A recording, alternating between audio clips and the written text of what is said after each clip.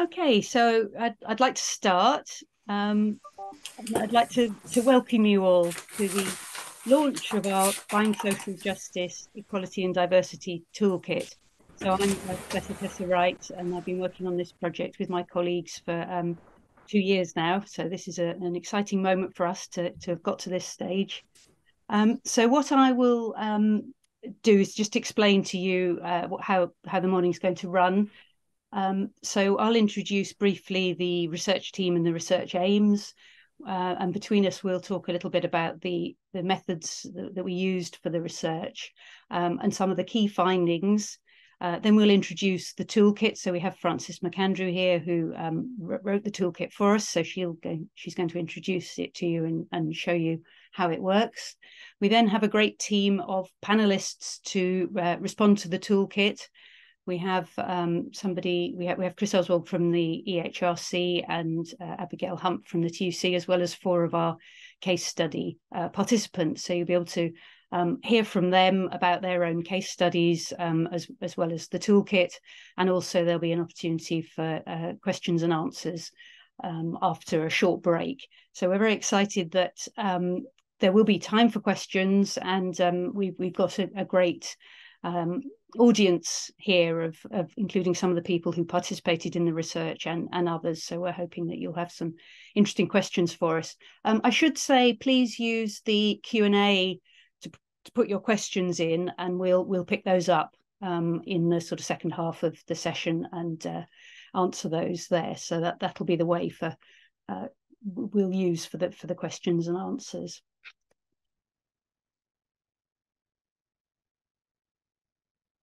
So the research aims, so we were interested in, we were very aware that there is legislation and policy on social value and community benefits and how these can be incorporated into public sector purchasing. But we were interested in a particular aspect of equality and diversity, and whether this, to what extent really, this was being used across the public sector.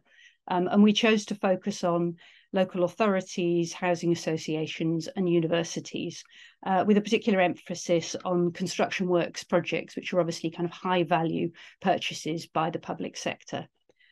So we've done Katerina will talk you through the methods in a moment, but we were interested in how this was being put into practice in the different countries of England, Wales and Scotland, because both the legal frameworks and also the policy kind of emphasis is different in each country. And we wanted to, where there was a gap, to produce some guidance and recommendations for how people could effectively incorporate equality and diversity into their procurement practices. And that's obviously what we're delighted to be doing today, is to introducing our toolkit. So the team is led by myself. We have Professor Hazel Conley here, who you will see later on as she chairs the Q&A sessions. So Hazel's from the University of the West of England. We have Dr. Katerina Sarter, who is from the University of Warwick, who's going to talk to you a little bit in a moment about the methods that we used. And we have Dr. Joyce Mahmood, who has been the postdoctoral research associate based here at Queen Mary, who's kind of done everything really. It's been a hugely important member of the team. So we've been very, very lucky to be supported by a project advisory board made up of both academic and practitioner experts in the field. And we do have 2 of our project advisory board members, Chris Oswald from the EHRC and Abigail Hunt from the TUC, talking today. But there have been many other members of our project advisory board who've been extremely helpful at all stages of the research, and we're very grateful to have had their input. So I'm going to now pass on to Dr. Katerina Sarter, who will tell you all a little bit about the methods. Yeah, thank you. As you've already heard, the project aimed to gain insights into social procurement in Great Britain and took a comparative outlook to look at England, Scotland and Wales more particularly. And this meant that in the first stage, it was about understanding the specific context in the 3 countries and to understand how the context differs. In a second step, we then looked at the implementation, and we did that in 2 ways. We first wanted to gain an overview and take stock of what's happening on the ground. And then the second step was to gain in-depth insight into procurement practices in organizations that can be described as good practice examples, and to identify particularly features that facilitate this good practice. And to achieve these aims, we've combined a range of different methods. We started with an international literature review and then moved to exploring the specific context in England, Scotland, and Wales, which included examining public policies in the three countries as a first step to understand the background and the policy environment in the three nations and identify similarities and differences. To gain further understanding of public procurement policies and practices and how employment equality features therein, we then conducted semi-structured interviews with experts on procurement and equality in England, Scotland, and Wales. Overall, we conducted over 30 interviews with key experts, and this included experts who work on the policy side of public procurement, so individuals who shape public procurement, representatives of commissioning and contracting organizations, equality experts who also engaged with procurement, and civil society organizations. And these interviews were crucial for identifying common threats and features and to understand the different approaches in the three countries. They also provided a crucial background for the following steps of the analysis, the exploration of how this policy context is put into practice. And here we had a first step of conducting a survey with procurement officers, so those people that are involved in the procurement practice, and we focus specifically on the three areas that we've already heard, so local authorities, housing associations, and higher education institutions. And the idea here was really to get an idea of the lay of the land and to understand to what extent and how equality objectives are included in public procurement practices across the three countries, what the drivers are, and how respondents perceive the outcomes of the actions taken. It also gave an indication of the spread of the use of public procurement to promote employment equality. By its nature, a survey cannot give a detailed and in-depth reflection of the specific experiences and practices in organization, and that's why we turn to case studies. And these case studies were a way to look at the implementation more in detail and particularly understand the features that helped the successful implementation. And to do so, we looked at organizations that has been described as good practice examples and seek to understand how their approach was considering social procurement in terms of procurement practices, in terms of monitoring and reporting practices. And the case studies were selected based on recommendations and examples given in interviews and through a project advisory board, which has already been mentioned, and comprise organizations from England, Scotland, and Wales, and local authorities, as well as housing associations, the university, and to infrastructure projects. And you will hear from some of our case study organizations a bit later today. Following that, we conducted collaborative workshops in the three countries. And these workshops brought together individuals working on the policy side, practitioners from different organizations and other stakeholders. And the aim was really twofold. On the one hand, it was an opportunity for discussing preliminary findings of a project with people involved in procurement policy and practice. But secondly, the workshops also created opportunity for practitioners from very different backgrounds to exchange their experiences and practices, identify common threats and their challenges, and also share good practices across the organizations, which then fed back into our project. And I know that you're probably all going to be really interested in hearing what we found out using these methods. And therefore, I will now hand over to Dr. Joyce Marmot, who will give an outline of the findings. Thank you, Katerina. So based on all that data that we gathered from that survey of procurement specialists, the interviews with equality and procurement specialists, and the 9 case study organisations that we looked at, we identified 6 good practice principles that support the inclusion of equality and social justice outcomes in public procurement. We have lots of other findings as well, but these are the key ones we want to focus on today. So the first of our good practice principles is collaboration and partnership working. And when we talk about that, we're talking about both internally and externally to the organisation. So internally, collaboration and partnership between different teams, such as the procurement team, equality teams within organisations, teams who are focused on sustainability, people also within the procurement function looking at the different stages of procurement. So good practice we've identified is to have good systems and effective systems to enable collaboration between all these groups within the organisation. Equally important is external collaboration. So, for example, sharing good practice across networks. That can help reduce workload because work can be shared in terms of complex drafting of requirements, for example.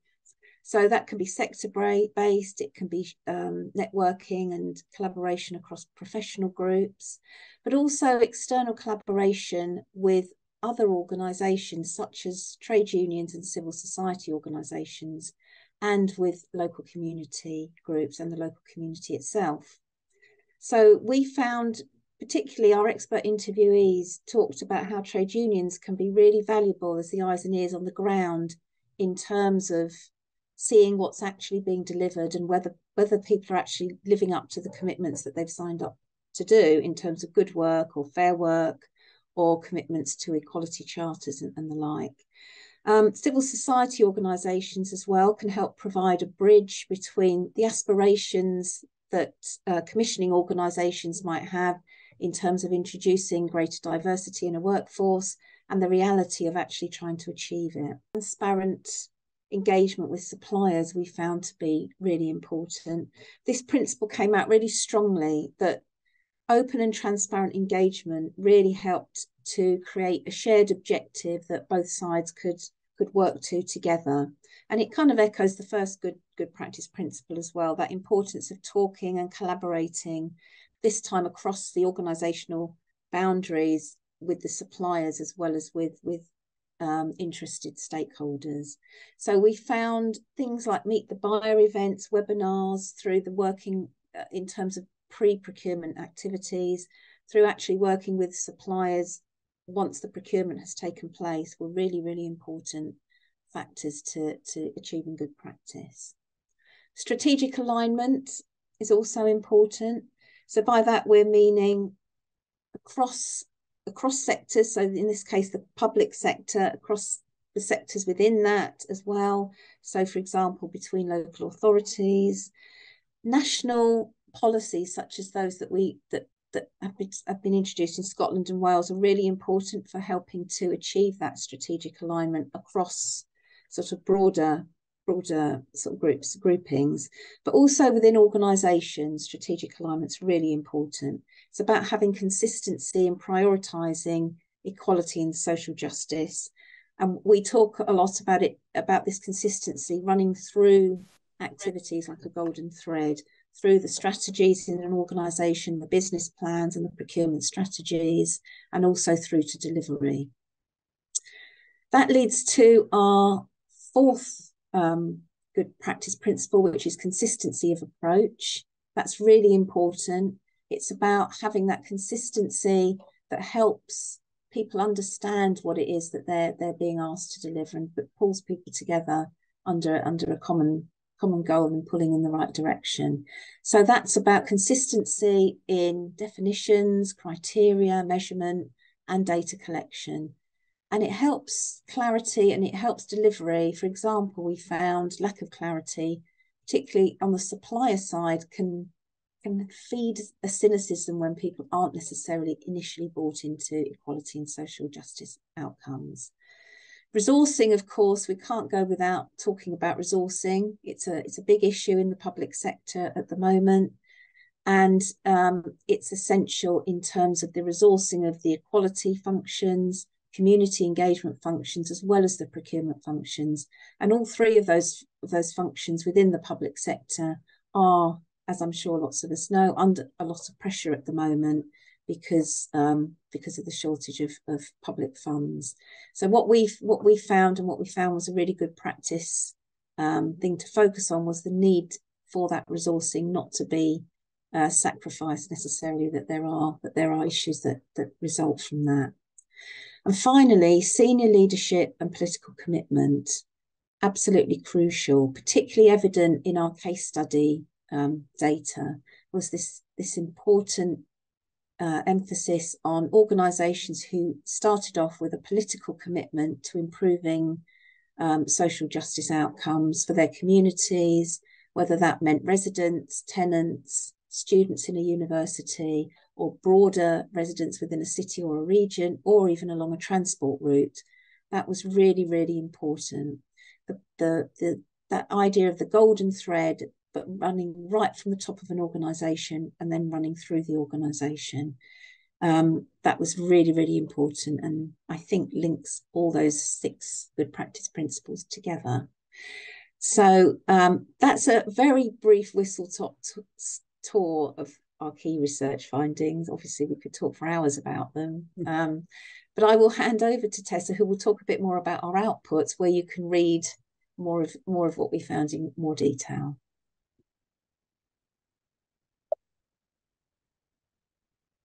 Yeah, thank you very much, Joyce. Yes, there will be a lot more outputs available on our project website. So we've been doing a blog throughout the project, mostly written by us, but also some external contributions, particularly from the project advisory board. So do have a look at that. We're working now on completing a report on the findings, which underpins what's gone into the toolkit, and that'll be available on our website, hopefully by the end of the month. The good practice case studies are available on the website. Those are longer versions. There's shorter versions in the toolkit, as you'll see in a moment, but there are the full versions on our website. We're working on academic papers, so those will be available once they come out. And obviously what we're launching today is the toolkit.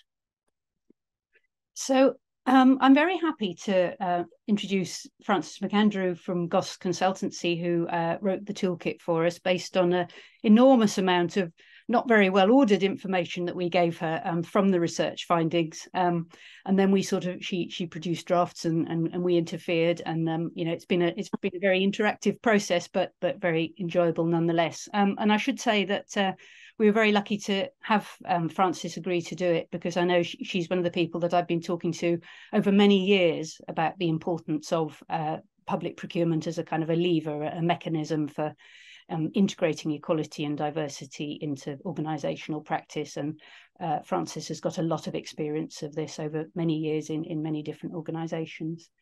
So just before I introduce Frances, I just wanted to thank Research Retold, who've designed the toolkit for us. And I think Mihaela from Research Retold is joining the call today. So I'd just like to thank Mihaela and her team for producing what I think is a very nice looking toolkit, which I hope you will agree.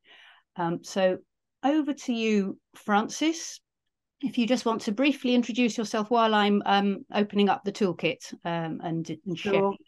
Thanks. Thanks, Tessa, and thank you to the team at Queen Mary University and all of the other project team. It's been a pleasure to work with you. I suppose it's maybe a little bit useful just to explain why I would be so keen to write this toolkit. And mainly it comes from having had the luxury, the pleasure, the honour to work in anything and everything to do with equality, diversity and social justice for the last 25 years. And I've spent time in the voluntary sector. So I've been on the kind of receiving end of community engagement, but I've also worked at the Prince's Trust, where I was employed to help minority businesses, especially disabled businesses, start up. So I've seen this from the angle of businesses trying to bid for work. I've then spent time in the public sector. So I've worked for an organisation that doesn't exist anymore, but did some phenomenal work in London, including the bid for the Olympic Games, which was called the London Development Agency, whose sole remit really was to commission work. And that was my first job in the public sector, so as an equality and diversity manager, as we were called at the time. I've also had the pleasure of working for the Mayor of London, writing Sadiq Khan's diversity strategy. And that was really focused on all of the social justice issues that might then filter through to all of his other strategies, including the work I then went on to deliver at Transport for London. And finally, I've spent some time now working globally in the private sector. So looking at this whole issue from what's it like to have to bid back to the public sector and deliver on those wonderful contracts that I used to help write the equality clauses for. So I feel like I've had a really enjoyable time looking at this issue from every angle. So it really combines my passions of social justice and equality, the public sector equality duty and procurement, and also I've managed, for those of you who've ever met me or worked with me, to actually also sneak in equality impact assessments as well, something that I am known for being quite excited about, which, yeah, probably says too much about me. And also some details on minority businesses, which hopefully you'll see in the brilliant toolkit. That I say brilliant as in the design. I'll let you all be the judge of the content. I hope you find it useful. But yeah, here it is in its shiny glory. And Tessa's kindly demonstrating it for me, because I don't think anyone would trust me to talk and present this at the same time. One of the things we did want to highlight is it's interactive as well, so you'll be able to play with it once you get downloaded a copy. But yeah, if Tessa shows us now that if you want to use the orange buttons at the bottom, they'll just take you through a linear document as you would normally. But there is also a number of other functions. So if you take this page, for example, at the bottom there are the arrows, but at the top left you'll see a home button, and you use that on any page to go back to this page. So if you've been jumping around the document and aren't sure where you've got to, just use this home button to go back to the beginning. There are also links within the document that you can follow to some of the original documents we use, the research. And then you've also got these tabs at the top, which many of you will have used before, but the tabs keep you sort of on the main sections and you can just jump between them, because we hope that while you may read it all in one go, you might more often use it as a document to refer back to at various stages of your procurement journeys. So yeah, just a little bit of a heads up on that level of interactivity. As sad as this is for me to say, if you only read one page, which I thoroughly understand how busy you all are, then I'd recommend that it's this page. It's page 2. Because it really hones in on those 2 key principles, one being the golden thread, you could call it the red thread, or hardwiring, or mainstreaming, call it what you will, but it's this basic idea that it's never too soon to think about how equality and social justice are relevant to the procurement process. And it has a resonance and a relevance throughout. In different ways, and hopefully we'll bring those to life for you now. But yeah, it also is a reminder of those principles that Joyce just beautifully illustrated and that have shone through in the research and case studies that have gone into this toolkit. And I would just share a couple of reflections on the principles. I think I don't want to go over them again. They've been really clearly explained, but for me, the collaboration and partnership working has been so crucial throughout my career. I've had that opportunity to, for example, at TfL, work with the Independent Disability Advisory Group, a group of disabled people paid for their time and input and expertise on anything and everything that has been procured, commissioned at various stages. And also with trade unions, maybe slightly biased, but as a former shop steward, but they are also sources of real rich insights on equality issues, social justice issues. And of course, it goes without saying that the communities that we're all there to serve have real insider knowledge, if you like, on what would work for their community. And I saw that very clearly when I worked for the mayor and we engaged with communities across London on what they thought would be the most important issues. And in fact, what they thought some of the solutions should be, especially when it came to commissioning and procuring work. And again, I would just highlight, you won't be surprised, that resourcing, it really is a key point. I've had, as I mentioned, 25 years working in the sector, and I don't think to date I've ever had enough time to thoroughly do the procurement journey justice. As a head of equality, and a quality manager, a director, you name it, whatever my job was, I always felt like it was the slightly poor cousin in the relationship I had with very many different departments, but still gave it as much time and energy and enthusiasm as I could, because I could see how important it was. So yeah, that's just some reflections. And sorry, finally, I wanted to mention, in terms of consistency, there is an awful lot going on in and across the public sector that really, if you're not involved with, try and tap into. So for example, Highways England have been doing some phenomenal work to try and bring my old sector of transport together to look at, when we are procuring, how can we be really helpful to suppliers by even just agreeing what the definition of a minority business is, or how to collect diversity data. Some of these things that can speed us all up and spend more time on the quality of the projects than on the minutiae of the delivery. So yeah, just some of my reflections on those key principles as one of your fellow practitioners. So now I'm going to try and give you some key takeaways from each of the sections. You'll see hopefully that we've laid it out in a linear fashion, as one might hope to go through a procurement process, from preparing to writing the spec, selecting suppliers, etc. And I just thought it might help to reflect on what the points that really stood out to me were. So if we start with, for example, preparing to procure, I think it's almost too late in this sense. Joyce mentioned the strategic alignment. As many of you will know, at the point of going to think about procurement, it's almost too late to start to think about how you embed equality and social justice. But, it's thinking about all the ways in which it should have already been present in a project description, in a strategy, in a budget. Heaven forbid there was some money there to do this. So yeah, I think, but when you are preparing to procure, it's a question of building that solid business case, and during that process really giving yourself time to think about how do you actually kind of consider in all aspects, how does equality and social justice seem relevant?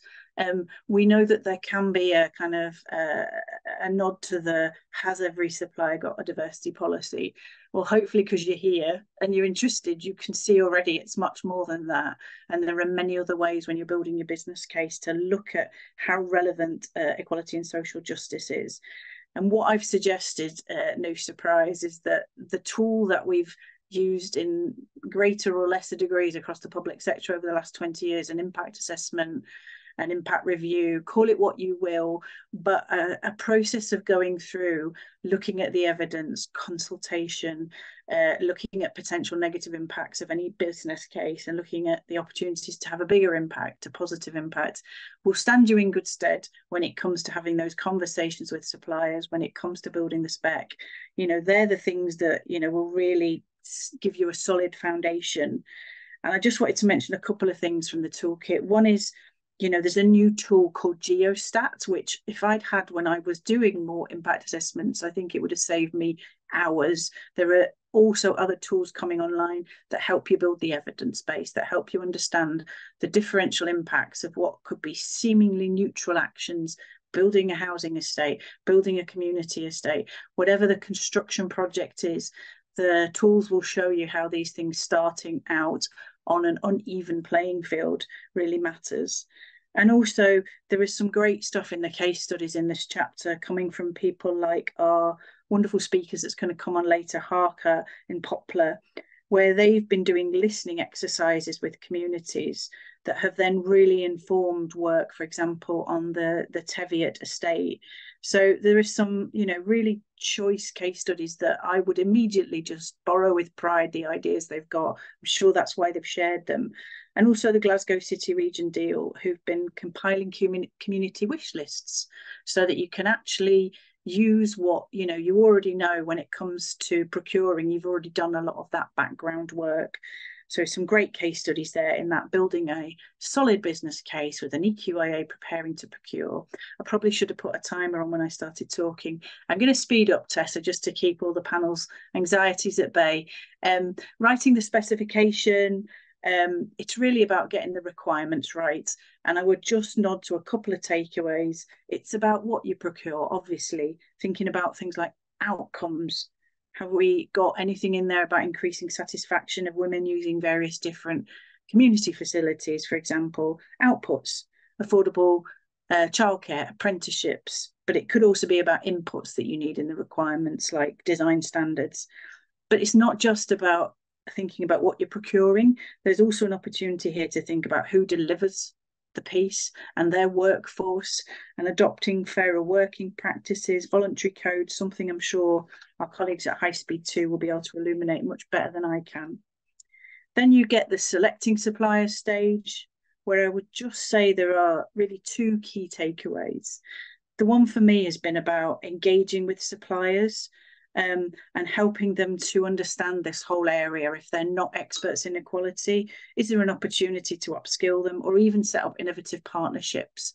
And on this page, you'll see there's the social partnership portal, where those in business who want to bid for work can be matched up, or other voluntary sector bodies with other suppliers to form a really solid bid. But also, as I'd be doing my former role a disservice if I didn't say harnessing the skills and insights of minority businesses at this point. But the public sector has a real duty here to make that possible by maybe smaller lots or decent timelines. So yeah, then it gets to the tendering bit. I think the key opportunity here is to really look at those award criteria, thinking about within the constraints of the legislation, and the toolkit goes into those. So don't worry if there are any procurement officers on the call starting to have butterflies. You know, within the legislative requirements, there's still opportunities for the criteria to reflect equality and social justice issues, especially when we remember that value for money doesn't mean cheapest, and that equality is often part of quality. And I hope we're going to hear from our colleagues in Wales Housing Association about how they've involved experts and actually equality experts in actually assessing some of the bids from suppliers. Finally, the bit that often gets least time and actually can have the most impact is what happens at the end. You know, the so what bit. We've spent hours, eons time procuring, supplying, getting the right suppliers, but actually, how are we managing the contract? How are we having those conversations? How are we building relationships that let a supplier tell us things are not working? You know, there are problems. How do we have that honest relationship?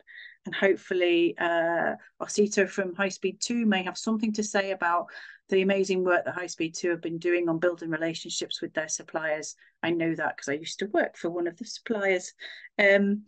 Finally, just to sort of round up really, the world of equality, diversity, inclusion and social justice, as I've been in for 25 years, is unrecognisable today from 25 years ago. And it's grown exponentially in the last 2 to 5 years. But I'd just say we have to be cautious about any of those quick fixes, exciting, sexy initiatives that are getting thrown our way, because hopefully, as the toolkit shows, more often than not, it's about treating equality and social justice as a serious business or public sector issue and about putting in the work. Thank you, Tessa. Thank you very much, Frances. That was a great introduction to the toolkit. And fortunately, the interactivity seemed to work, so that's good.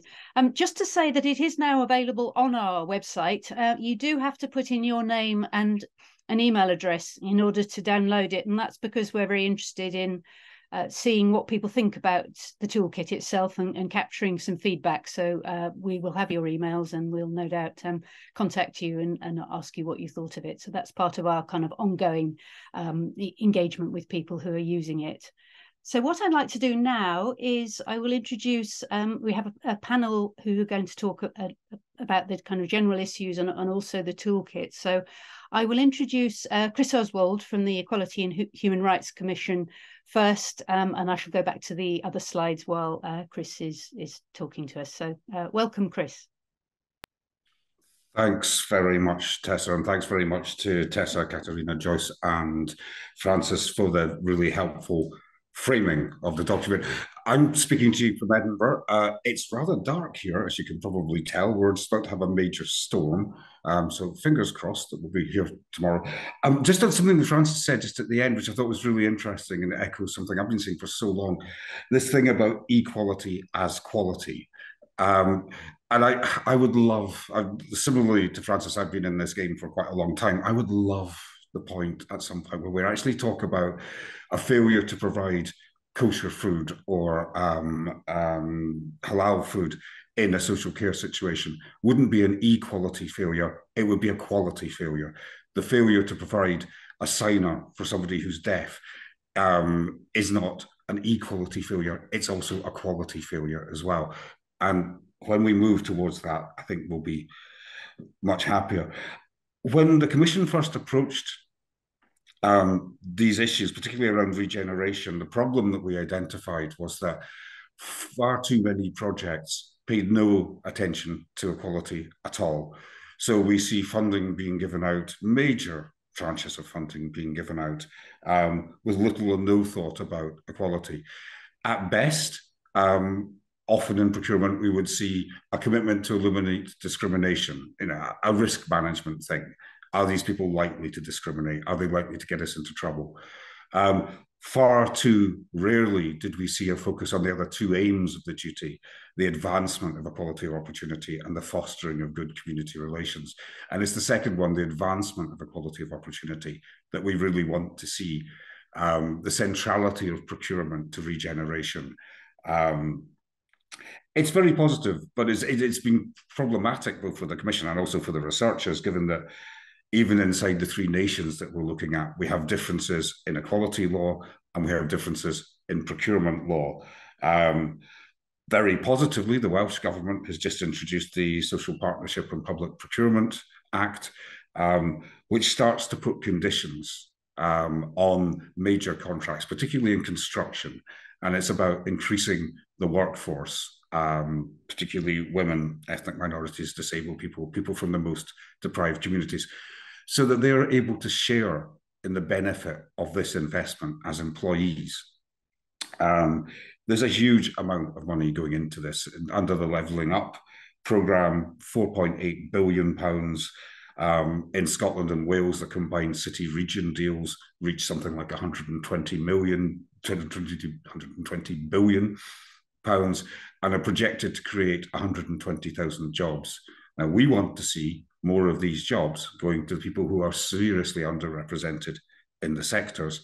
And we think that procurement is a very powerful way of doing that, of having equality as KPIs inside the contracts, that you can hold contractors to account, that equality isn't just something that's an afterthought.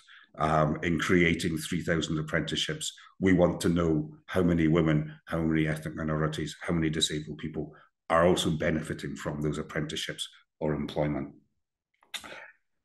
I just wanted to pick out one area. The Commission's been doing a lot of work with combined authorities and city-region deals across the country.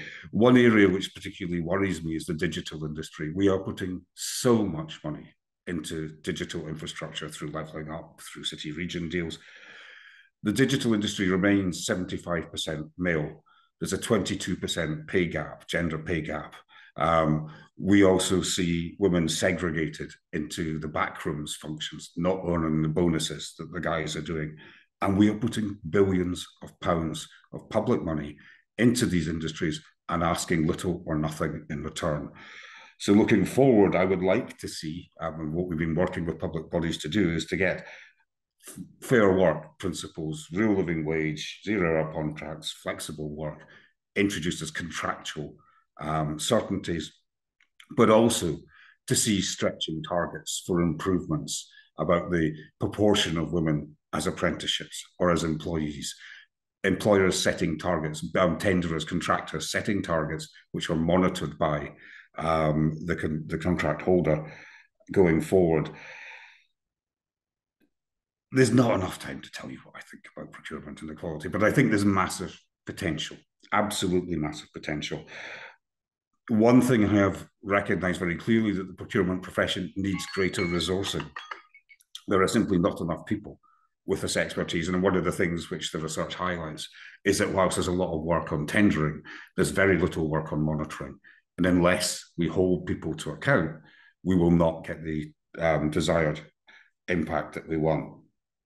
The other thing is just simply, and it's a real practical problem, is that policy and procurement people don't speak to each other until it's too late. And I really want to see procurement people engaged at the earliest possible stages of contract, of development of proposals, which will lead to external contracting. Lots of stuff. There's so much positive stuff in this. I've actually already stolen some of it, as was suggested, I think, by Francis, blame you, and used it with Liverpool Combined Authority last week and West Yorkshire this week. It's gone down really well, and I'd encourage anybody here to spread the word and to use it yourselves. In closing, I started this journey with policy and procurement about 7 years ago, and I know that Barbara Morton and Joe Mitchell are on the call today. And I'd just like to express a personal thanks to them for helping me unpick both the complexity of procurement, but also its potential. And I think that's the thing, that what we have today is a tool which starts to help you realise that potential. So thanks, Tessa, thanks, Francis, thanks, Joyce, and thanks, Katerina and the broader team. It's been a real joy working with you. And I think there's lots of stuff we can do from now, taking it forward. Work's just begun.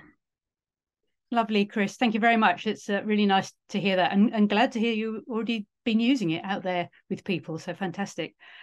So thank you. So let's move on to Asita Madhu from High Speed 2, who's going to tell us a little bit about what they've been doing in relation to equality and procurement. Thanks, Tessa. I hope you can all hear me well enough. It's several months ago, I think it was before the summer break, that we were approached by Tessa and Joyce with regards to what HS2 are doing in this area. And some of you may already know that we probably started this journey, I would say, 7 years ago, since much longer than that, around about 2016. And initially, we really started to look at what already is happening in public procurement, particularly on big infrastructure programs. So one of the best examples we had at the time was the Olympics. Francis McAndrew, you mentioned in your sort of presentation the LDA and the work they've done there. And it was really focused on supplier diversity, and that was the way it was themed. And it's really how you leverage more for minority and SME businesses through public procurement. And so we thought to ourselves, how far can we take this? How can we build a more robust system that actually delivers the very thing we want across the HS2 program and also within the HS2 corporate services? So in terms of the structure of HS2, when we talk about the HS2 program, we're talking about actually all the boots on the ground, the contractors and suppliers working with HS2. And the corporate center is the HS2 Limited. It's the sort of that direct intake of employees where we do the sort of HR functions and all the sort of central functions to support the business. And really my role when I joined HS2 in 2016 was to do that very thing, which is to establish and develop the sort of toolkit that would be across the whole of the program. And I would say to date, it's worked really, really effectively for us. But I guess the central question is really, what are the sort of important factors for us to achieve equality of outcomes through procurement and also tendering? Because of course, the procurement is the initial stage, but of course, it's when the tenders come in that the real work begins, as I believe. So one of the initial thing, and I think perhaps the most important thing, is to really have a collective agreement on what you want to achieve as an organization. So one of the central things I did was to say, actually, if we're going to be able to move forward on this, who are the key internal stakeholders that need to be brought on board?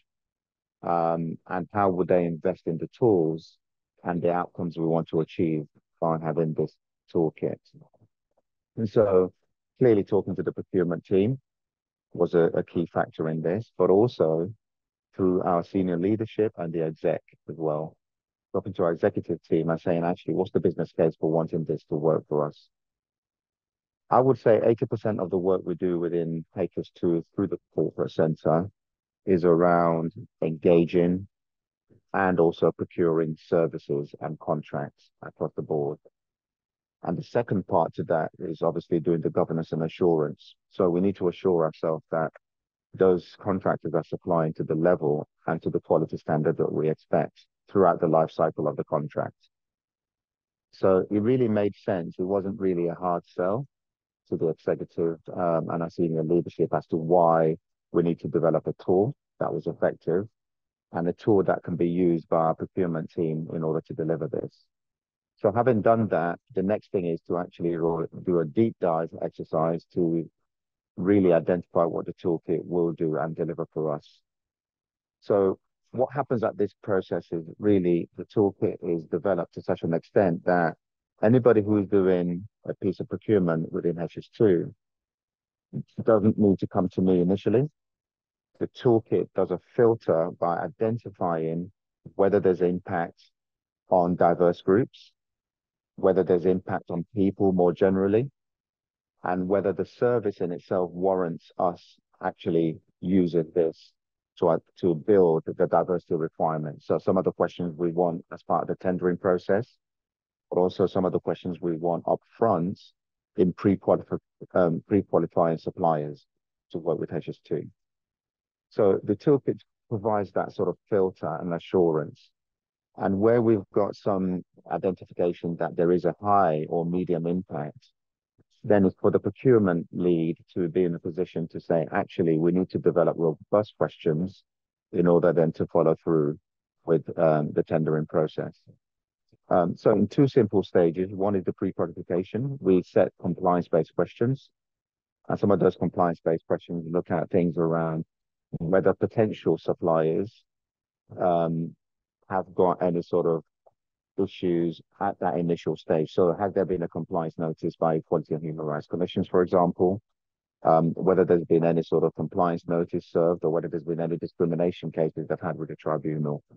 So we're in a position to actually do a lot of filtering out. And we've had made decisions which have been difficult for us to actually not go forward with a potential supplier because they've not addressed those areas as part of their process in the first couple of years. So if they've not done anything at all in the first couple of years, we then need to make sure we remove them as part of that process initially.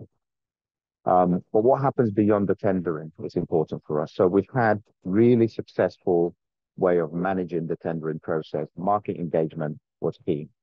So understanding what you want from your suppliers and engaging them early enough to understand what the equality, diversity, inclusion requirements are. So it goes beyond policy. It's things around income and impact. You know, what impact do we want to make around equality, diversity, and inclusion? And some of those impacts are around, for example, are those companies that are working with HS2 going to be accredited? So there's an equality standard, which is almost like an audit in itself. Are they going to be delivering training that's relevant in this area around equality, diversity, and inclusion, both in the office and on site, because it's much more difficult to do this sort of training on a construction site? How is their recruitment? Is it robust? Is it inclusive? And what improvements can they make to their recruitment process to break down barriers that typically include minorities entering the workforce? So all of these drivers are really key for us to have a real key performance at the end of the process. And I would say just a couple of more points. I'm conscious of time as well. It's in my experience, the best suppliers we work with will do really well in demonstrating the impact around this area of work are those that are most engaged, those who collaborate with us, those who are willing to learn, and also get their senior leaders on board. So the best performing suppliers we have that works with us are those who understand that their end journey involves all the key stakeholders being part of this. And also the key thing is as well is the barriers of entry for suppliers. Every supplier that we work at is different scale and size. So we work with obviously multinationals right through to more national operators like the Kias and Balfour Beatties. But they all have different challenges around diversity and inclusion, and all have different understanding around the procurement process and tendering. But the most important thing is the barriers of entry. Understanding that to work with HS2, we expect you to be at this level. And to go beyond that level, we can assist you. So there's lots of capacity building that we do to really assist suppliers once they're working with us to be even better than they are in this area. And that barriers of entry has been really a game changer for us. So what we're starting to see is a ripple effect where it's not just the HS2 program that they're delivering and doing work on EDI, but it's also at parent company level. So how are they taking lessons from the projects to replicate at their sort of parent company level? And some of the indicators we're seeing is a higher proportion of representation in terms of the workforce, particularly women and ethnic minority, a higher number of spend with those suppliers. So previously where they've not been able to win contracts, particularly public contracts like HS2, they've been able to do that because to navigate through the tendering and procurement process has been made much easier. There's smaller work packages. There is more sort of education and capacity building to enable them to operate. So we're seeing the spend go up year on year for women-owned businesses and for ethnic minority-owned businesses. So that's a real positive of what we're seeing through this process. And certainly it gives us encouragement in going forward, particularly with some of our smaller suppliers who are minority owned, to give them confidence that they can actually do more future work with HS2 and be in a position to basically be supported through that process. So I'll leave it there. And just in case there's a questions at the end, because I'm conscious of other panel members wanting to contribute. Thanks, Tessa. Thank you, Asita. That's really great, and nice to hear something about the outcomes there, and also a sort of giving some examples of the good practice principles that we've talked about. So I'm sure there will be questions later for you. Now I'd like to go over to Wales, to Simone Devinet from RHA. So we're going from a large project to a smaller organisation, but I think doing some really interesting things. So Simone, please tell us about what you've been up to. Okay, well, thank you for having us. So for RHA, we're a very small social landlord based in the valleys in South Wales. We only have around 70 staff, so you can imagine our programs are small and our resource and capacity is small. But in terms of kind of the key things in allowing or enabling social justice and equality in our procurement, I would say it seems pretty obvious that it has to come from the top. But, from our board and from our exec team, there's a real commitment, and there are questions, and they're always kind of probing for where, kind of how are you evidencing this? How are you following up? How are you managing through our contract review meetings, that kind of thing. So maybe around 2 years ago, because we're in Wales, we sit under an umbrella body for equality and diversity called Type How. I don't know if other people on the event today will be aware of them, but they have a quality mark in equality and diversity. So we decided that we wanted to work through this quality mark. So naturally, that brought our procurement process and practices into the spotlight there. So as part of that, a change that we made to our procurement process was not only having equality and diversity as part of the scoring, through the tender process, but it was really putting it under the spotlight. So our equality and diversity champions who are trained, of specific training and regular training, they were involved in designing the questions, designing the scoring, before the the tender went out. You'll have to excuse my my vocabulary around these things. I'm not a procurement expert. I come from the kind of community delivery, quality diversity side, but that tender process, we designed the questions, we decided how the answers would be scored and weighted. And then we work with our contract managers to ensure that in our contract review meetings, equality and diversity inclusion is on the agenda, is discussed. But we went further than that, and we involved our tenants in interviewing our contractors through the tender process, and some of the things that were important to them were also included in the tender process and the evaluation process. So, for example, they wanted our contractors to behave a certain way, to agree to a code of conduct, and to sign up to something called Working with Compassion, which is a toolkit designed through the Samaritans. So we've really worked hard to make it real, to make equality and diversity real in our procurement process. And for us, and we've just been talking about it this morning, actually, because we're exploring social value, and again, how, what's our understanding and how do we ensure that's embedded. If key staff in the organisation were to leave, our question is this a RHA way of working, or is it dependent on a person? And, I think it's about embedding all of this, using the toolkit to make sure that at a strategic level and at a delivery level, these questions are being asked, but not just asked, they are embedded in process, and the right people are around the table at the time. So all of your stakeholders, not just contract managers. So I hope that makes sense. But I think for us, the toolkit, strategically we can use it for those bigger conversations, but in an operational way. I think it's going to be really useful for our delivery staff to be looking at, okay, how can we, improve our processes? How can we make sure that everyone we work with is following this process and using the toolkit? So we're really excited about the toolkit. And, I think for us, there are areas that we're really strong, and there are areas we can see improvement, or we need improvement. So we're really looking forward to seeing how the toolkit can continue to help us to improve. But the commitment definitely comes from the top, the expectation, and I think it's just a case of then how you embed that in all of your processes, so that it's everybody's business. It's not just the people employed in kind of a procurement role. That equality and diversity and those opportunities in procurement are for everybody, and we're accountable, and they're everybody's responsibility. And that's the route there. We're not fully there, but that's the route that we're going down. I hope that helps. Thanks, Simone. No, that's great, and it's really lovely to hear that you think the toolkit will be useful, and also to remind us all that despite some organisations being examples of good practice, it always is a journey, isn't there? And there's always more that needs to be done. So absolutely, yeah. Unfortunately, Simone needs to go at some point, so won't be here to take questions. But I think, Simone, you said you were happy for people who've got kind of follow-up questions to get in touch with you at the RHA. Yeah, absolutely. Will you share my details, or do you want me to pop them in the chat? If you could put your details in the chat, that'd be great. I'll do that now. Okay, thank you. Thanks very much. Thank you.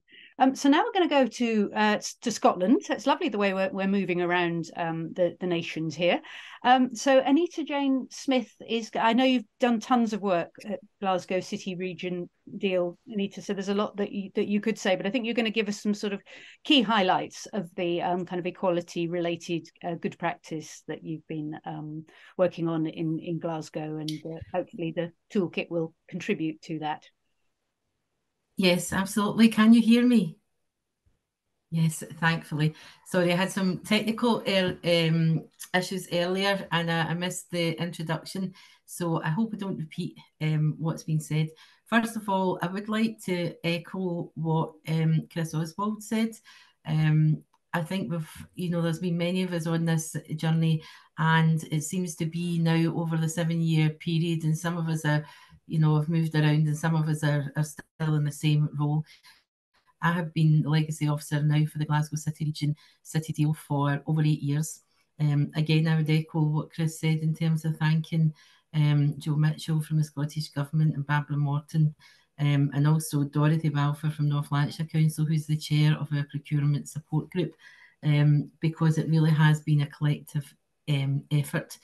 I would echo everything that everyone has said, and I think there's been some very valuable points raised, and everybody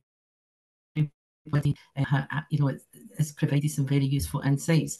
I think the toolkit will be very useful in terms of, I find it just looking through it, it's user friendly, it is interactive, it contains lots of information and links, it seems very straightforward. And I do believe that there's parts of that can be used, taken and used elsewhere and replicated. And I think it's a very good product now that really does combine all that rich experience and knowledge over that 7-year journey. For myself, I don't want to repeat what has been said by some of the other panelists. And obviously the case study for the Glasgow City Region City Deal kind of sets out our journey, but we were posed a question about the most important factor.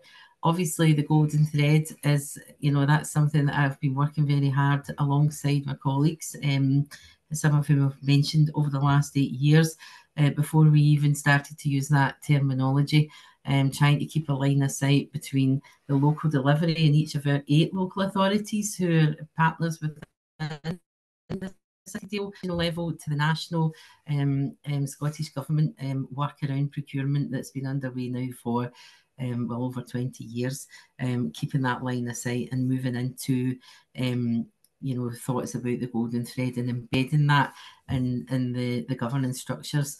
Our experience, particularly at the deal, is that practice informed policy, and then we're updating practice in terms of operationalising improved policy that came about as a result of this bottom-up approach.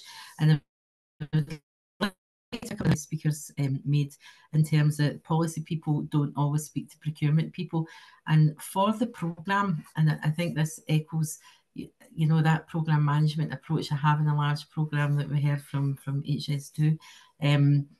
I've been fortunate enough to be in that role, connecting up through the policy, through the structures set set within our assurance framework and the programme management toolkit, in particular, to implement that framework, to be that link, the operational practice and the policy, to be able to write the procurement papers, and also to ensure we put in place processes and systems and find the highest possible common denominator for delivery across all the elements, particularly for equality. I would just say most figures show that Glasgow City Region is overrepresented in the SMD data zones for deprivation. I'm just going to have to, my PC just chose that time to time out.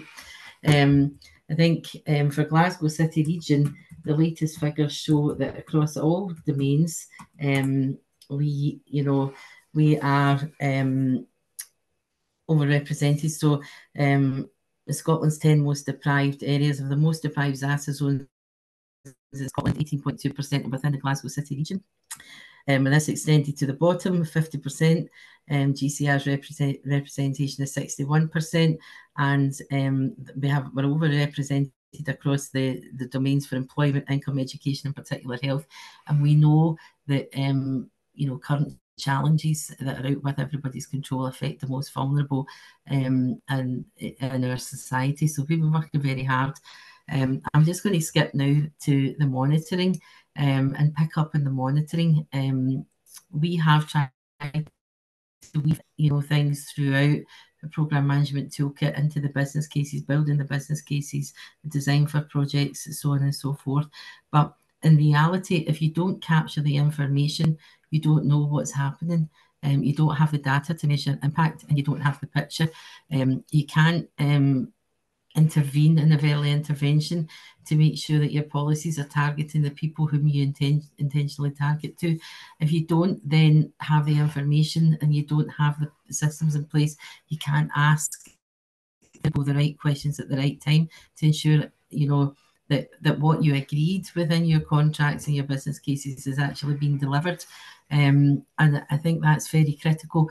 Someone else mentioned about the resource issue. So the most important factor is having someone within an organisation or for a large programme who is going to serve in that role, to bring all those stakeholders together to ensure that toolkits such as this one, the uptake, and it becomes, you know, truly embedded in the fabric of everything that we do.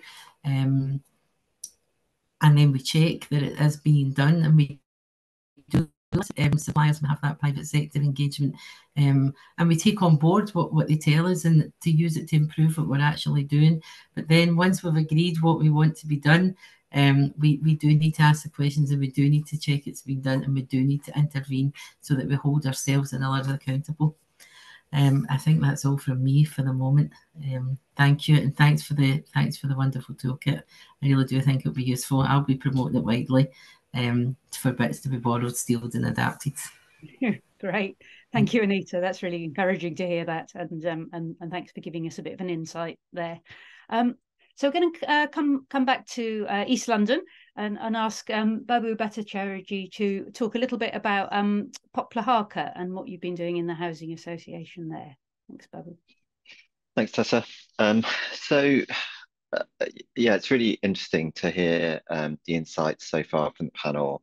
I think from our side, we are quite a local organisation, so we only cover a square mile. We have 10,000 homes in that square mile, so we know the streets well, we know the communities well. And I guess our goal is around poverty and kind of basically eliminating poverty. And it's something that we haven't been successful at. And to be honest, you know, it's 200 years of failure for Poplar. And some people have been a lot less unsuccessful than we have. You know, we've had some great people working to try and change it, but we haven't managed to change it. So the key thing for me is having a long-term approach. I think that we need to understand that poverty is a really complex and stubborn problem, and that we will need to commit all our resources to dealing with it. And so whether that's around procurement, whether that's around direct delivery, we are spending a lot of money and a lot of our expertise to work with the local community to improve employment, to reach sections of the community that aren't thriving, and we're looking to do everything we can. So in that context, we need to bring our knowledge and our understanding of the problem to everything that we do, and procurement is a huge part of that. And in this exercise, I think what was helpful for us was one, to bring our expertise, our understanding of the issues, and use our community voice and the people that we work with and people we know, to help shape what we wanted to get out of our contractors, but then also to translate that into a language that our contractors could understand. Because I think, you know, we're comfortable with a way of understanding the world and a way of seeing what we can do.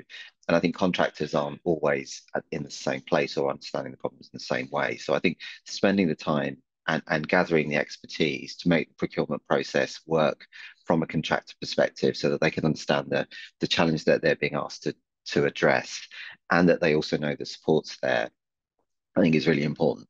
I think, interestingly, in terms of the toolkit, I mean, what we benefited from was the incredible expertise that there is around the procurement process. So whether they are the people that we bring in to help us with the process, the expertise around the room. So being able to use that to shape our offer has been really helpful. And I think that's what the toolkit will do for more and more people, so that you don't always need that level of expertise. You can use the toolkit to kind of give you the basic grounding in what can be done, and also some great connections about other people who've done it. I think one of the key things for us is actually, yeah, we've all talked about this, haven't we? But this kind of thing about once you've procured, once you've set your tasks out, how you then monitor that, but also how you negotiate. I mean, what's been interesting for us around the Teviot estate is the contractor coming back to us and saying, actually, I think we can deliver this in a different way. Sometimes it's about circumstances, sometimes it's about finding better ways to do things. And I think being open to that conversation and having the mechanisms to be able to adjust, because what you don't want is a fixed set of rules, which then you realize for lots of good reasons you want to shift around. So you want to keep the kind of direction of travel, you want to keep the overall objectives, but within that, you need the flexibility to be able to talk to people and kind of understand where you've got opportunities to make things even better. So I think for me, it is that long-term approach. It is kind of recognizing the potential for partnership and the potential to find different solutions to problems that have faced us for many years. So I think that's where I'll stop. So thank you, Tessa. Thanks, Babu. That's great, and a good reminder about the importance of those relationships with contractors and taking a long-term approach. I think that's really interesting. So let's go to Abigail Hunt from the TUC to give us the view from your perspective, please, Abigail. Thanks, Tessa. Morning, everyone. I'm Abigail. I'm the National Policy Lead for Procurement at the Trades Union Congress. Our kind of entry point into the discussion about equalities in procurement or mine at least, is through the public services lens. We've got over 5.5 trade union members in the public services sectors across the country. So that's through TUC's affiliated trade unions.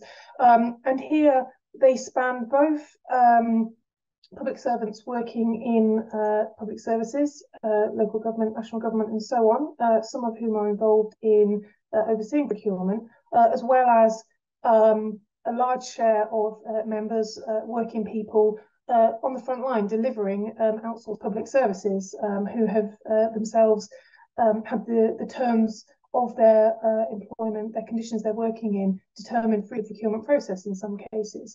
So we really see procurement as critical for shaping quality work, good jobs, and helping as part of that to further equalities.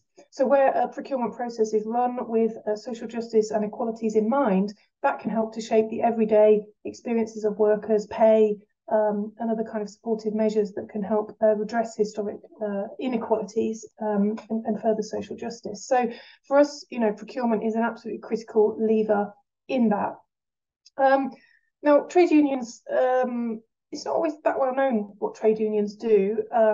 We work at a lot of different levels. So if I can call it the kind of macro level, we work across policy. So that's people like myself and national leads within unions, working at all levels. For example, with government, we've been working closely with the procurement bill, working with the Cabinet Office as they have elaborated guidance in the past to accompany procurement legislation, and thinking about what kind of measures could be in there to promote equalities and good work.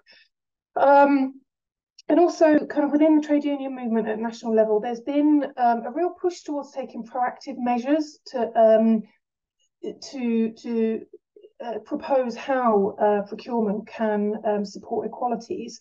So, for example, the trade union movement have produced an anti-racism manifesto where it's highlighted the role of the introduction of race equality requirements in public sector contracts can help to address historic race inequalities, and the trade unions have been involved in, for example, a national disability charter, again, which is calling for public sector contracts to take into account potential disabled people in the workforce of tendering organisations. So really kind of proactive proposals about what specific measures can be taken to further equalities.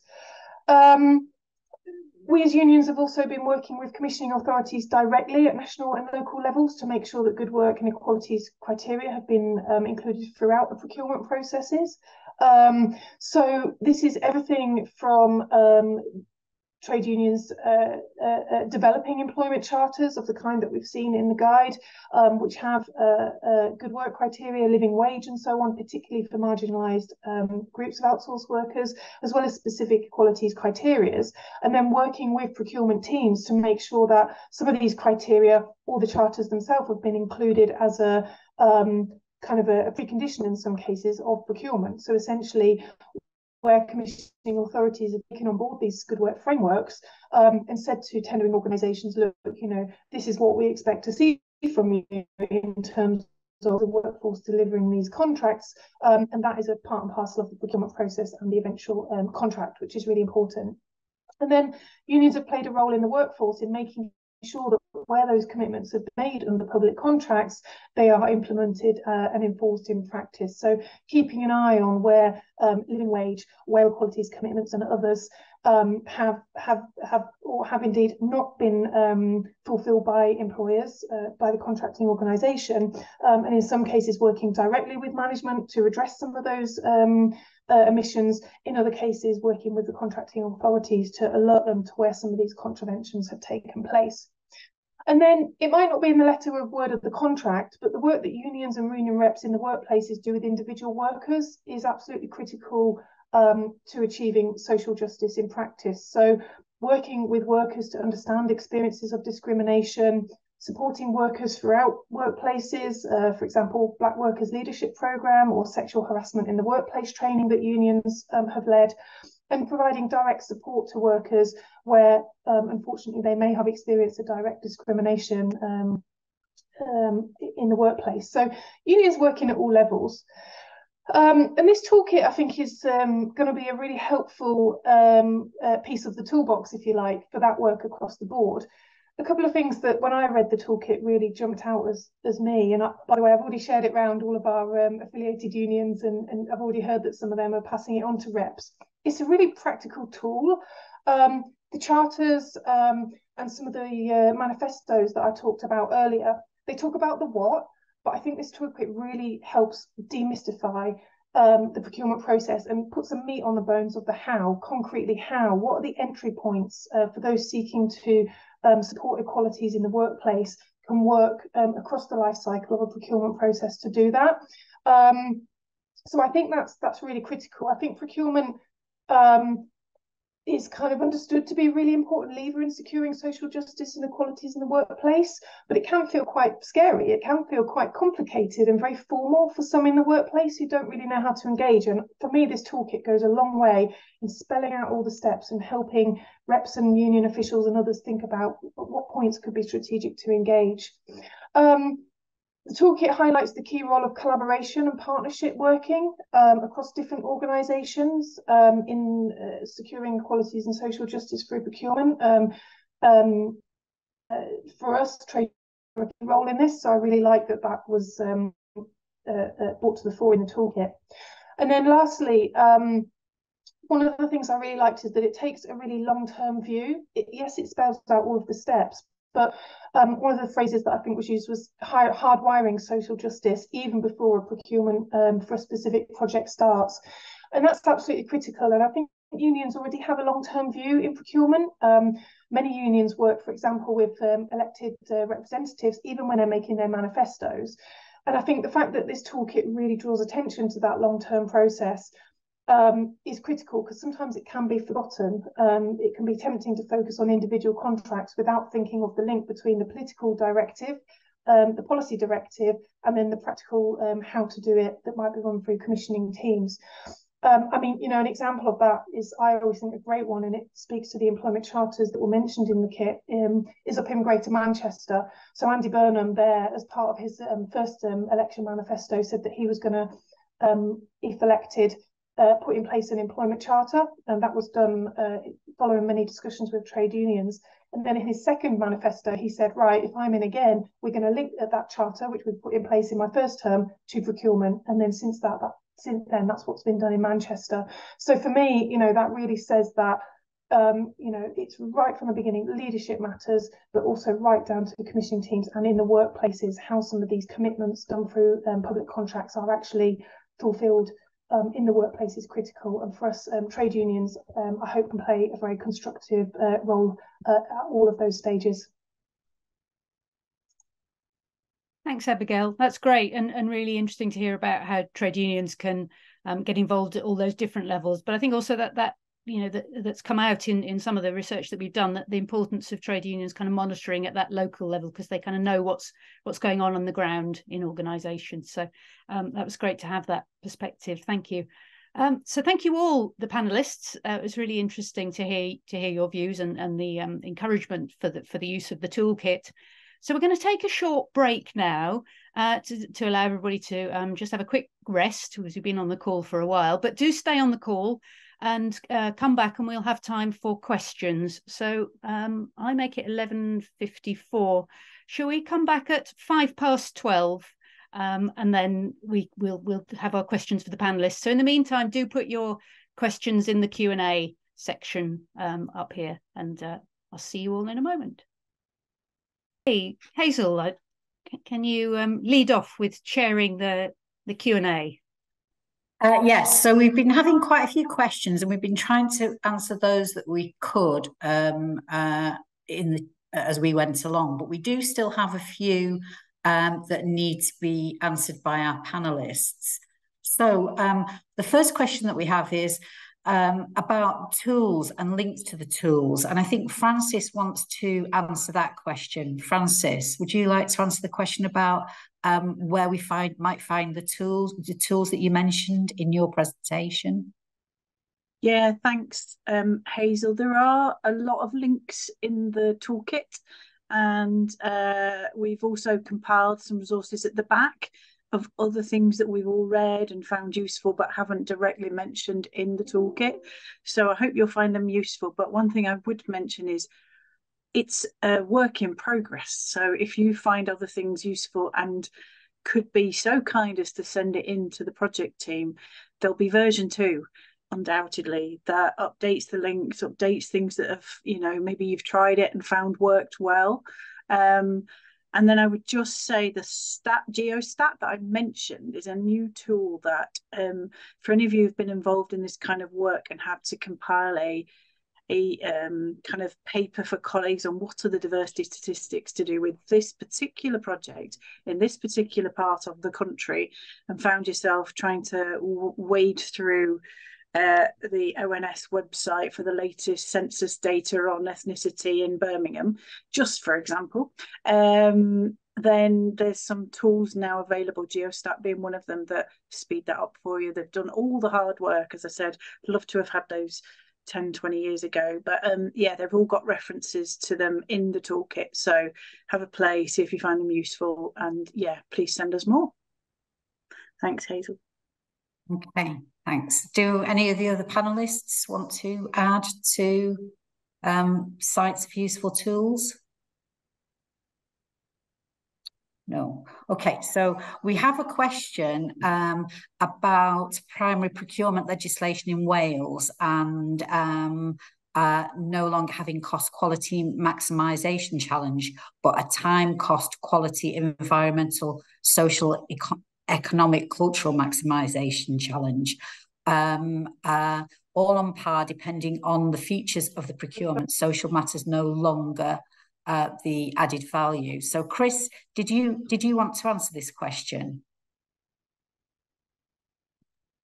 No, I'm not a Welsh procurement expert by any means. I think the comment which I put in was more just saying it's good to see that we're starting to move more to this kind of conditionality. But okay. No, it's an interesting point, but I don't know enough about the subject. Okay, all right, sorry. Okay, so now we have a question about Wales again, about supply chains and small businesses, and about the difficulty in imposing procurement requirements on equality on small businesses. It's quite a long question, so I won't read it all out. Do we have any panelists who would like to answer this? I can come in and answer potentially only partially, based on our experience with the city deal. So obviously we have a procurement support group that is made up of procurement officers, specialists across the region. And I think that where there is a tier 1 supplier who has a supply chain of smaller businesses, then obviously the responsibility is with that tier 1 to ensure that what they allocate is proportionate throughout their supply chain. However, from our procurement knowledge hub, we know that but when you're looking at this, it's good to look at it on a case-by-case basis anyway, and be proportionate for each and every contract. So if I feel that if procurement officer time is tied up undertaking activities that could be delivered as part of roles and responsibilities assigned to other stakeholders in the overall process, then they have got the expertise and the experience to then look at how the contract is built on a case-by-case basis and potentially add in clauses that are proportionate to that particular contract that are going to deliver or make a contribution to the objectives, i.e. maybe seeing a reduction in something that you don't want to see, an increase in behaviours that you do want to encourage, and then that information you would baseline at the beginning and then of a contract, and then you could capture at the end to measure the difference, even setting a target that is proportionate. And then it is mandated now. Procurement experts could maybe use different language, but for me that's then mandated within the contract that these are become KPIs that you would be monitoring, but it's in the approach taken to that, and it would be based on local priority at the time. But utilising that knowledge and expertise and experience of the procurement people, rather than using their expertise in other areas of building a contract that others could be bringing their expertise to, taking a more targeted approach across the board. I hope that at least answers some of the question. Yeah, thanks very much. Thanks very much for that. We also have an answer from Francis McAndrew, I think, to this question. Yeah, thanks, Hazel. I've got a few reflections on that, so bear with me. I think, obviously, I mentioned the consistency. So as public bodies, we could do a lot to help here by talking to each other about how we ask these kind of questions and what evidence we're requiring from small suppliers, especially to prove their EDI credentials. Asking small businesses to start to collect or individual level monitoring data is unrealistic and probably not that helpful. So yeah, in terms of monitoring for equality, I think there's much more than just the diversity of the workforce or the diversity of the beneficiaries. And as you'll all know, and it's in the question as well, there's a GDPR issue where my golden rule, and you'll be probably alarmed to hear my other favourite subject is data, is never ever collect or release that data. Well, collect it, but don't release it where there's less than 10 in any cohort. And if you're looking at ethnicity, gender, age, disability, etc. across your workforce, you can see how, you know, unless you've got a sizable workforce, it's really tricky to collect it, and it's certainly tricky to report it, even on an aggregated level. So yeah, I would definitely caution against overly cumbersome requirements for small suppliers in the area of collecting individual data. But that is just to say, that's all a caveat to the point of we overcomplicate things with the language we use sometimes, and actually just having some really important conversations with the supplier in the contracting about what you're asking to be delivered. So much more focusing on the what and the how, and using action plans on equality, training plans on equality, voluntary standards and audits and benchmarks and practices, and actually, you know, the end goal, and often we fixate on this in EDI diversity, is you know, numbers, the Noah's Ark, 2 of everything. Actually, there's a lot more to be done on how inclusive is an organisation, how fair is an organisation, how equitable is the organisation that you are procuring, how well is the contract delivered, who's the community it's reaching. And I think those measures, when put into kind of everyday language for a small supplier about, as we said earlier, just delivering a quality project that delivers for the whole community, is much more of the kind of clauses I would put into any experience. I just wanted to finally end with my own experience of being brought into a big business who'd suddenly issued a monitoring form to every member of staff, and it was a really clunky one, and it wasn't very good, and it had broken lots of data privacy issues. And I was asked to resolve the issue and trying to track it back to, why are we doing this? What's it? Who wants to use it? No one knew what it was for, and it came down to one of the big commissioners had asked for it. And so I asked to speak to the commissioner about that form, and they said they had no specific understanding of how it would be used, the data. So everyone had, you know, run around trying to provide this data, collect this data. And back to the questioner's point, unless you've got a plan to use it, golden rule of data collection, another one, is, you only collect it if you're going to use it. So I think sometimes stating the blooming obvious, but yeah, there's a whole other webinar on data collection there, Tessa. Okay, thanks very much, Francis. Do any of the panelists? So, Chris, you want to come in on that one? Yes. Yeah, I mean, I completely agree with Francis that you shouldn't be collecting data unless you've got a plan to use it. That said, I don't think that it is beyond the means of subcontractors to provide this sort of information. They will already most likely know the age, the postcode, and the sex of the workers that they have. Other information like race is sensitive personal information. But again, it doesn't have to be disclosed. It can be disclosed confidentially to the contractor, who can then aggregate up all of the subcontractors as an indicator of this. So I think, but absolutely, as Francis is saying, if people don't know why they're being asked these questions, they will not respond to them. And I've seen this many, many times where, well-meaning monitoring regimes have been put in place, but nobody's told the person who's collecting the data or the person who's supplying the data why. Generally, people will supply the information, I think. And I think that the enticement of revenue for solo subcontractors may overcome some of their reservations about supplying or asking for data. It's part of the contract. It's increasingly normal. Okay, Asita, I think you have your hand up to add an answer to this question. Yeah, thanks, Hazel. I would concur with what Francis has said and also what Chris has said, perhaps by exemplifying what we've done at HS2. So we don't preclude any SMEs from responding to our data requirements around their workforce numbers, particularly the diversity profile of their workforce numbers. But we do make it clear if those are below 50 in terms of their immediate workforce, we wouldn't obviously ask them to do that. But again, most of what they provide us is aggregate data. So we're not necessarily going to be able to identify those individuals, and no individuals is any linked data that we provide. So they will provide us the numbers in any given 6-month period of what their workforce profile looks like across ethnicity, across age, etc. Across, in fact, all the 9 protected characteristics. And ultimately, there's additional information they will provide us. So you imagine some of these SME within construction, they form a large part of the workforce that we actually work with. It's not so much the tier ones. The tier ones act almost like a managing agent. So most of the contracts they have is subcontracted out to the subcontractors themselves. And most, if not all, will be SMEs.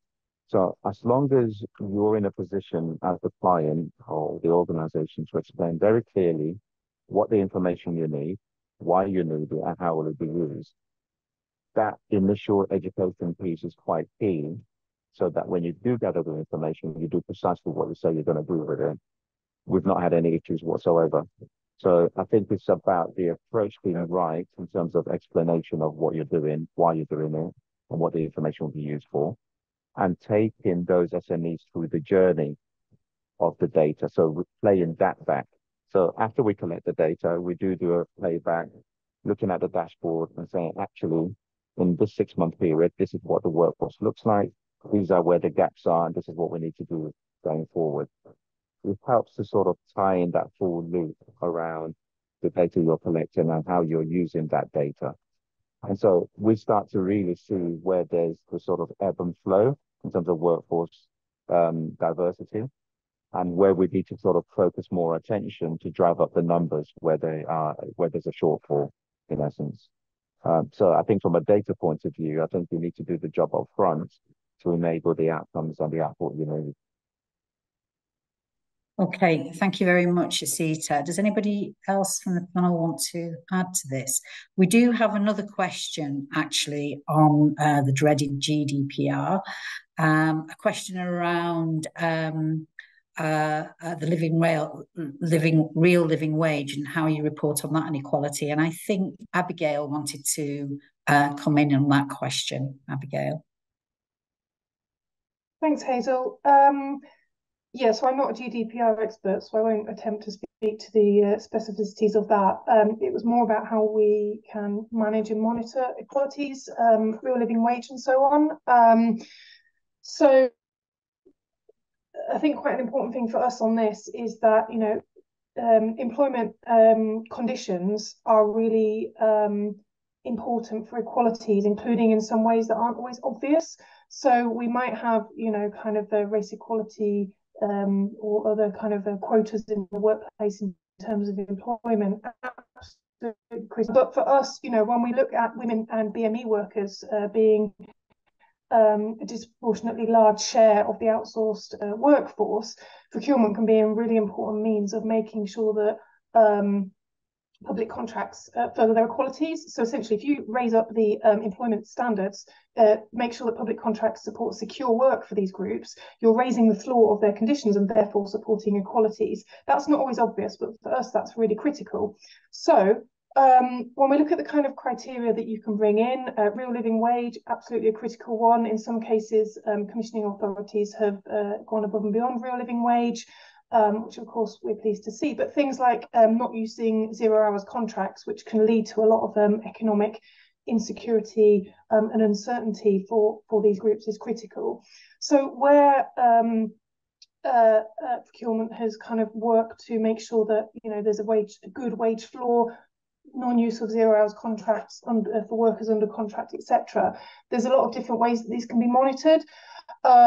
One is wage slips. That's kind of tried and tested. So wage slips can be anonymised and sent to contract management teams. It's pretty clear if there's an underpayment of the agreed real living wage, particularly where the national minimum wage might be paid, but not that upstep to the real living wage. It pretty quickly becomes clear.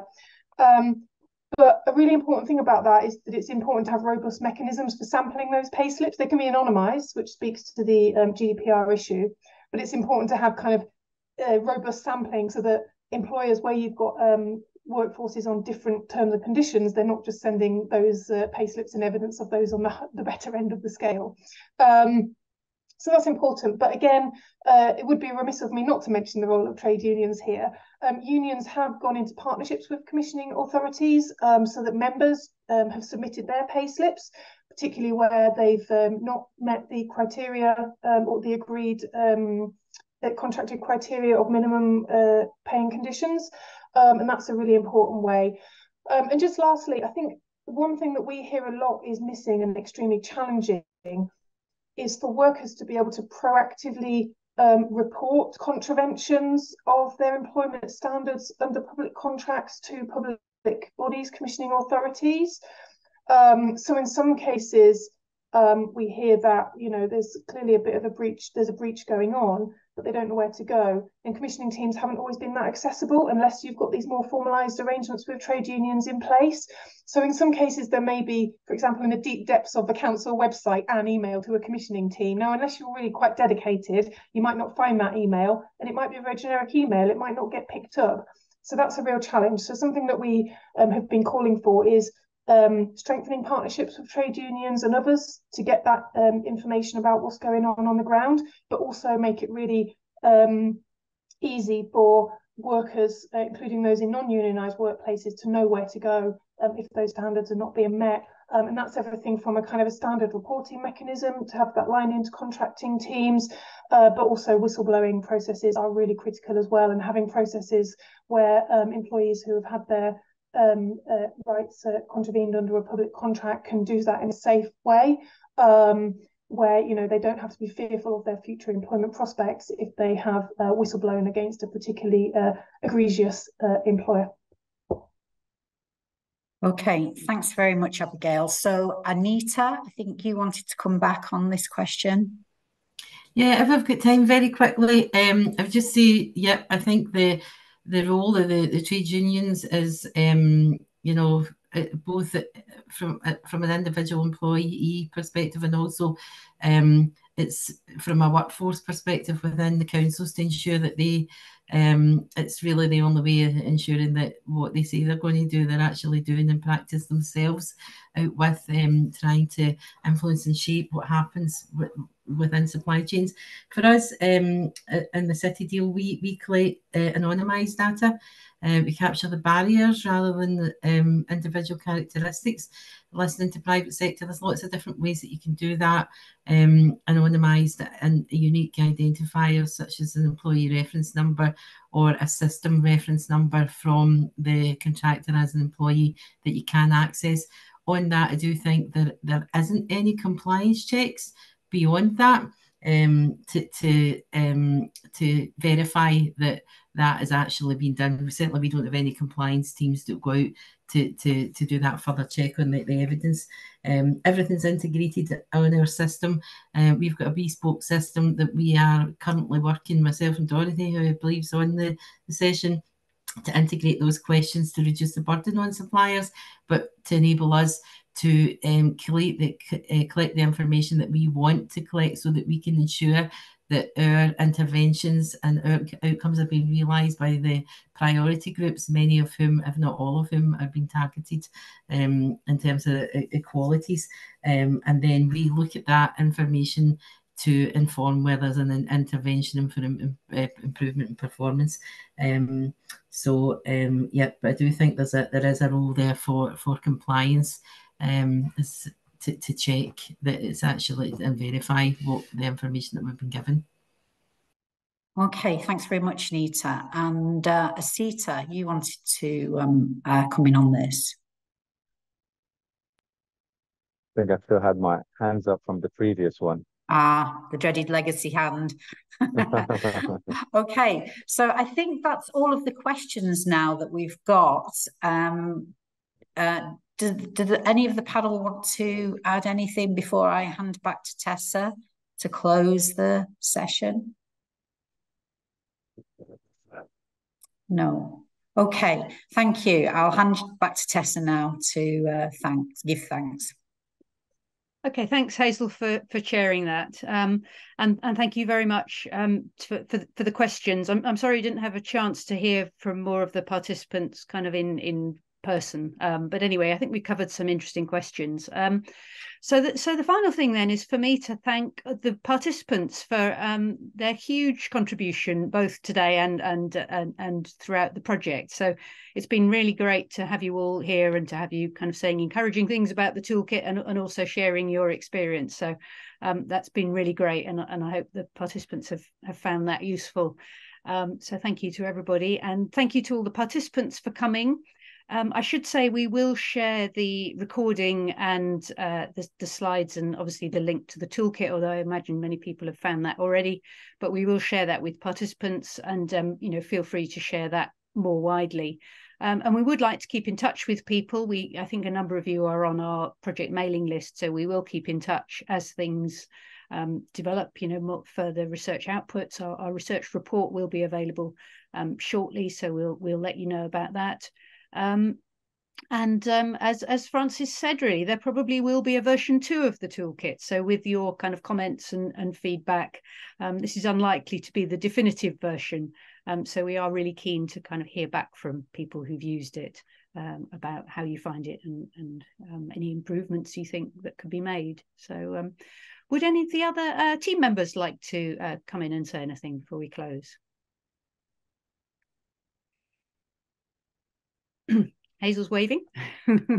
Right. Yeah, I would just like to say what an amazing turnout we've had today. It's really encouraging to see so many people interested in our toolkit, and indeed on the issue of embedding equality, diversity and inclusion into the procurement process. So yeah, it's really, really encouraging. Thank you.